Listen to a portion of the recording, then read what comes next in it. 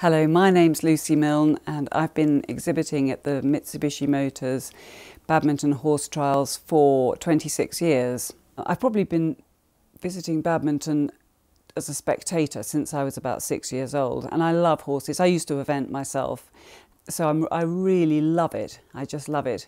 So it's sort of 5 days now of excitement, just waiting to see who's going to come by and commission a portrait.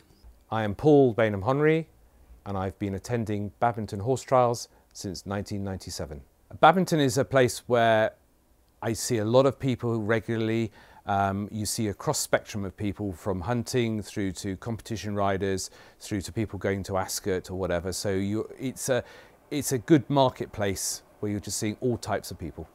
Hi, my name's Caroline Smiley and I'm the owner of Molo in Tetbury, Gloucestershire. And we've been exhibiting at badminton horse trials since 2004, which makes it 14 years. The reason why Wednesday is so special, because for us as traders it's an extra working day, but I think for the customers it's fantastic because it's calm, it's not so crowded, and they can really concentrate on the shopping and therefore spend more time with us, and we can also spend more time with them. So really it's a win-win.